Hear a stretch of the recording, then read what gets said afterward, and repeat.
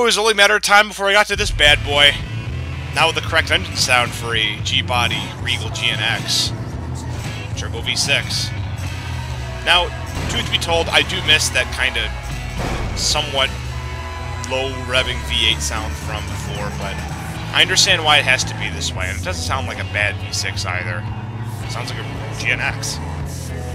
Now, the curious part about all this is some of these values are not a one-to-one. The biggest thing I found is that brake force and then suspension, or not suspension, the center of mass Z, basically the third value, those two are not one-to-one. Everything else I've noted earlier, the traction curve, delta, I believe, or whatever, basically the slope or sharpness of the traction curve, that's a one-to-one.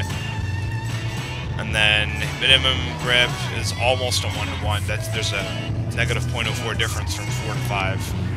And then traction curve or peak grip is negative 0.11 from 4 to 5. So I mean, I just kind of spitting out numbers as I'm remembering, but mass is a one-to-one.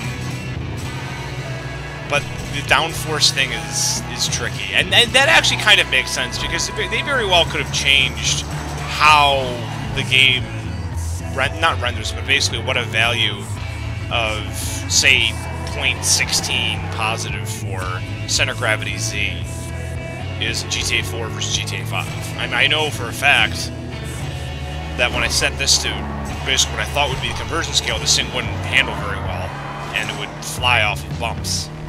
Not good. But as you can see, this feels a lot. Not the car. Frankly, you said it, man. Not the car. This thing's actually very close to being done. I do want to get rid. I want to give it a little bit less of the rake. It's a slight rake, but I don't like it.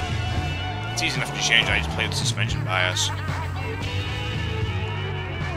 You can really see it here. Yeah, I don't think it had that much in 4. One thing I might have trouble with is getting this thing's propensity to both vacillate, or vacillate between understeer and oversteer in the dirt. I'm not sure if I can get that. You know what? A little bit of understeer there, but that was going uphill, so the car's already kind of just wanting to lose speed.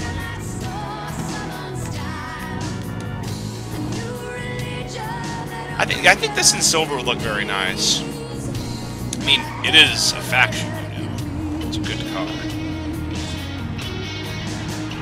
Thing is, too, I mean, the thing, if I remember in 4, it wouldn't have the most, I wouldn't say, it depends on the conditions, but certainly on dry tarmac, the car, it would have a little bit of looseness to it, but by and large, it was just really nimble and cooperative. Now, I might change the, the fucking traction bias a little bit. I might give it a touch more oversteer, whether it be by power or otherwise. It might even just be power. I mean, she puts it down. Because I'm just remembering, I know especially at low speeds, I could get it to kind of whip its tail around. See, like, almost right here. Well, unless I'm blocked by V8 Vantage. Expect nothing less, man. It's trying to assert its dominance over the OG high-speed personal luxury coupe. Fusing basically muscle, I would say muscle car and luxury car, but it kind of did, though. These could have nice interiors and digital dashes and shit. Of course, it could be column shift. That's a major demerit as far as I'm concerned. See, like there, it felt like the faction in 4, but it's just... I'm not looking for 100%, I'm looking for 95%. And I can't help but think, not even 0.1 more torque, it might not even need that much more, because it feels very fluid. Granted, assuming you know how to brake and corner. Very similar to the GTA 4 version. Piece of cake.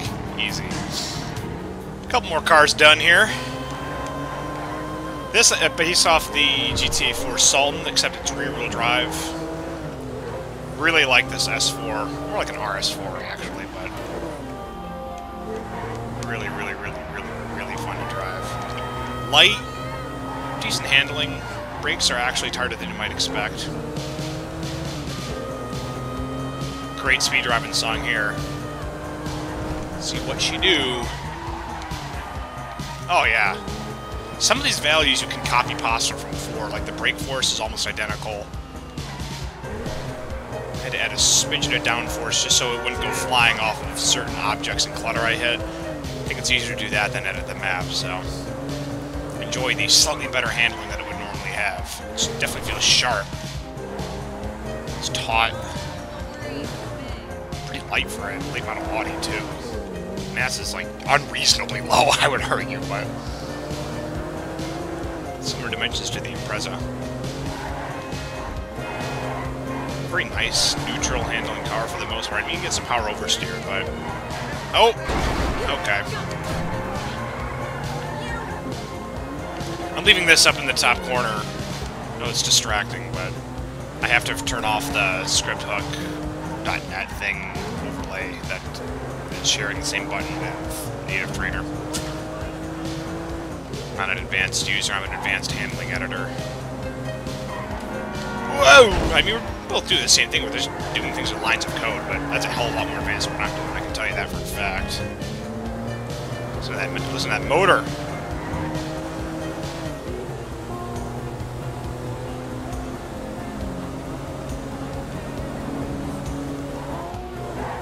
You're good. There we go.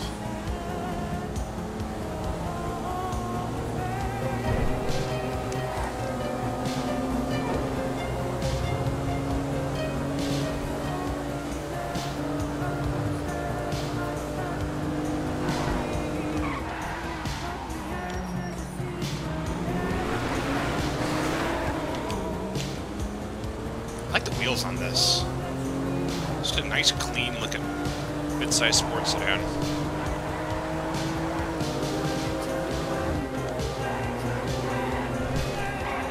We'll make it. I forgot how narrow this thing was. Makes sense.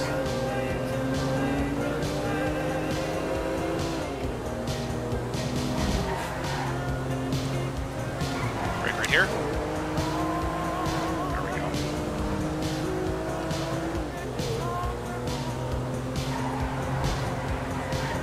Where are you? Okay.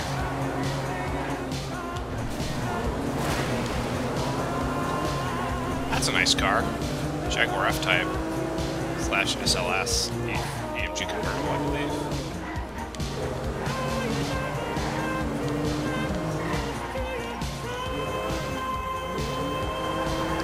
Now the hard part. Curve boosting there.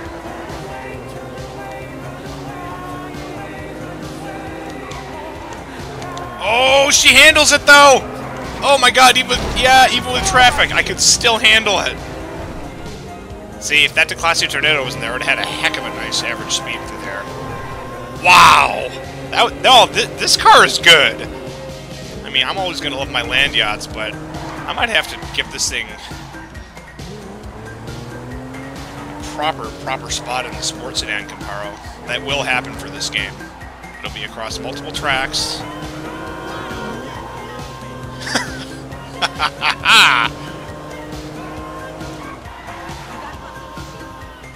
Brake a little early there. Brake really early there. I'm used to driving bigger, heavier cars.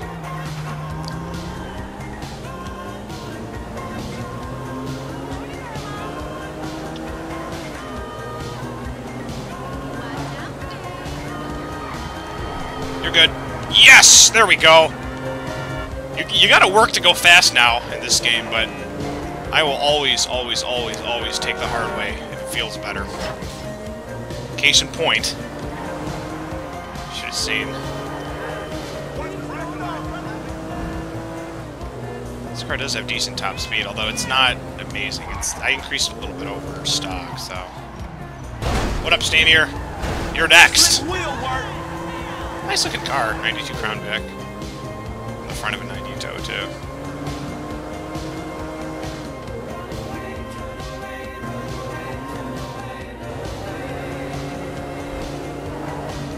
I love how you get your you see the suspension working now. That's so cool. Little tidbits that add to your immersion. I really like this car though. It feels very sports sedan. And power. There we go.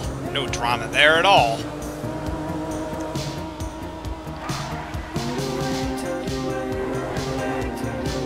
Turn in right here. Straighten the line. Good, aim for the tail. This game gets you good at being paranoid and anticipating movements. Because sometimes traffic doesn't always react in the way you want it to.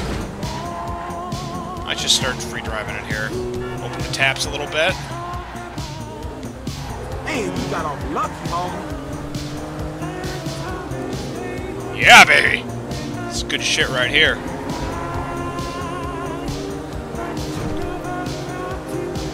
Yeah, this is how 5 should always have been, man.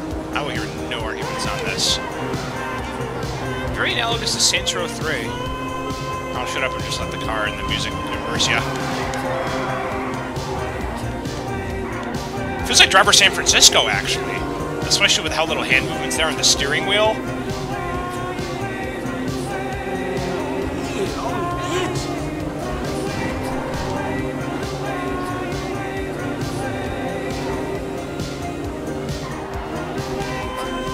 Oh, yeah!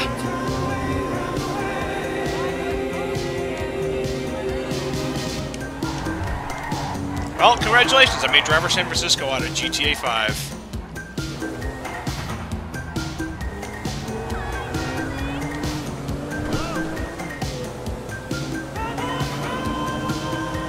Oh my god, we're gonna fly through here. It's yellow, I'm allowed to run it. Oh my god. Oh my god, we were going way too fast. I do have a lot of confidence in this car, though.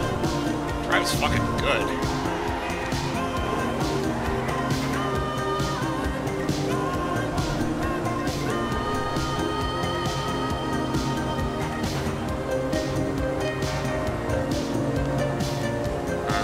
This is how you make 5. Okay, there we go.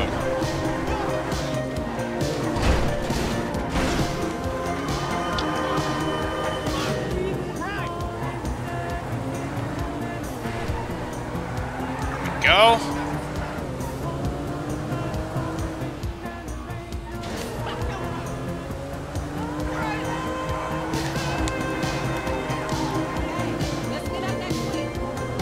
Let's race, Kronbeck. Oh, never mind. I won.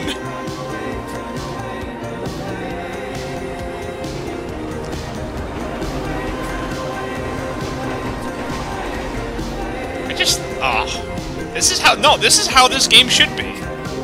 I don't know why they shipped it in such a backwards, asinine, unplayable state. But I'm real glad that we're where we are now, man.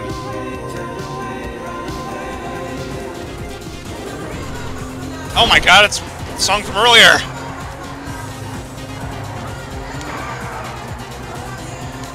I don't quite have the ground clearance, but I'm really fast. Or rather, I can maintain speed.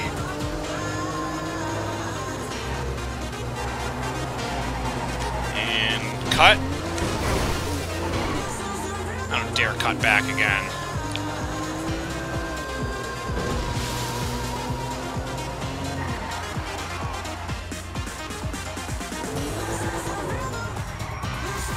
Oh my god.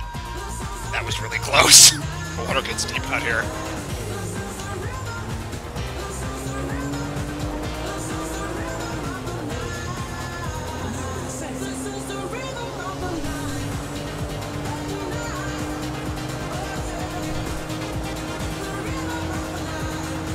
So happy doing this, man. Okay, don't go away. I'm lonely here.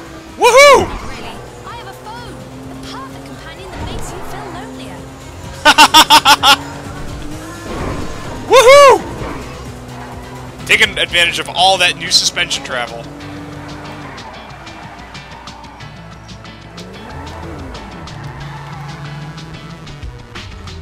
Although starting on a hill like this is rather tricky.